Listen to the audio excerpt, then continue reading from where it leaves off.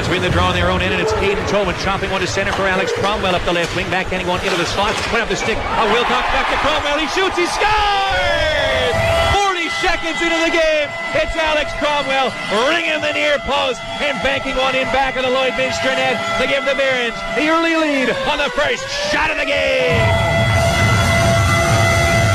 Cromwell, he initiates the play, gets it over to Wilcox. Wilcox sends a shot in on net against Ty. It's the rebound. Cromwell follows his own rebound up into the slot area, stick on the ice. Sends up high a couple of times by those Bobcats players, but they're letting a lot go so far. Our officials, as Baker puts one to the slot. Dunkel shoots, he scores! Oh, pick in the top right corner. Tanner Dunkel ties this one up. 27 seconds into the power play. Clear to the blue line, kept in by Alex Cromwell left side. To Wilcox, to Tobin left corner. In front, Wilcox shoots! Oh, point blank left pad save made by Ty. Carrion tosses one to center for Braden Crone. Fed right side for the Carrion by Biench. Backhand shot from the top of the right circle. Went off a stick and wide. Rebound poked on the goal line. They score!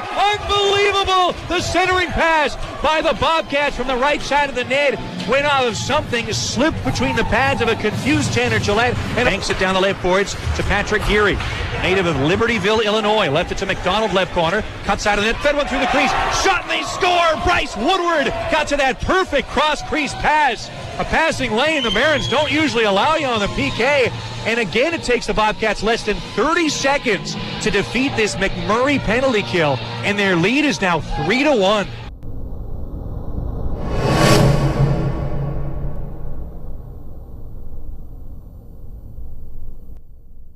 Rockets around back of the net and rides the near dasher up to the left half boards Lloyd zone where the Bobcats win the battle. Clearance kept in by TT. Shoots right on. Rebound. Ayon scores! Quick thinking by John Teets off the keep and at the right point. Leads to the wrist shot. It's a spectacular right pad save for Christopher Ty. But Danton on the spot is there to knock in the rebound, score his first playoff goal, and bring the Barons back within one. Barons blue line gets activated. John Teets sends a shot in. It's a great right pad save by Ty. Ty sends the puck out. It's Ayotte. Stick on the ice, sends the puck to the back of the net. Deep of Bobcat territory. Then he throws a hit on Dunkel, showering the puck free to Durkee, who's hammered from behind and pinned. But the puck rolls free to the left corner. Lloyd zone. Nice hit thrown there by Saunier. Leaping into Lyndon Springer of the Bobcats. Then Bloom got hammered from behind. Saunier got hammered from behind. And the Bobcats are going to get a penalty here as Saunier is down and not moving. Vicious retaliation there by the Lloyd Bobcats tonight. Lewington through center ice. The defenseman put it to Houcher, sticks it over the line, rolls to the slot. Ty trying to clear, came off his stick to Miller, trying to get a shot away. He does. He scores! Tie game as Kevin Miller got to that one off the deflected clearance from the goaltender. Took him a while settling that puck down. The entire Casman Center on the edge of their seats, and he got the shot away between the pads of Ty, and we got a 3-3 score. It was tenacious effort by the Mob as they continue.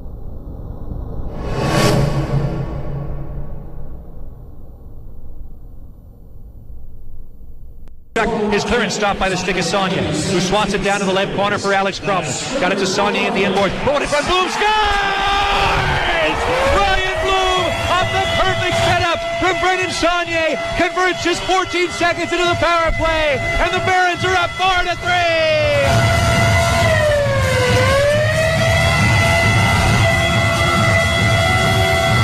Saunier takes a little bit of a support roll down low in the corner. He comes up with the puck, makes a great one-on-one move to gain himself some space and time like he often does. Sends the puck. Angle shot from the left half boards is saved by Tanner Gillette. Barons the other way now. Speeding it down the middle, Saunier. Got around the entire defense with a breakaway. Backhander, he couldn't get the shot away. Spins away from pressure around a diving poke check from Woodward. And then Lalaika stepped into Coons with a hip check at the near half boards of the Mob zone and knocks him flat on the ice too. Knights of Columbus, that's gotta hurt. What were you thinking for real? As Ty at the side of his own net off a clear by the Barons. Saunier speeding up the left wing side through center and over the line. Gets around to the defense to the left circle and shoots one just wide of the net by Tanner Gillette. And the Barons outlet up the right side to Miller, who can't get it past Dunkel at the left point. Bobcats keep it in. And then the edge got absolutely rocked by Zach Whitberg. Oh, the hit of the season right there for number 21. Welcome back, Whitberg, as he absolutely sent Biench flying into the near boards on a clean shoulder hit. 29 seconds separate the Barons from a lead or the Bobcats from overtime. Barons poke it free. Miller dropped it back. Bloom shoots it all the way down. Off the crossbar. or perhaps off the back of the net, but the call is no goal. Tough to tell from our angle. 15 seconds to go. Bobcats dump it in, but they're offside. They have to retreat, and Yedlowski clears it all the way down. 8 seconds to go. The Barons come back. They beat the Bobcats, and listen to the crowd at the Casman Center.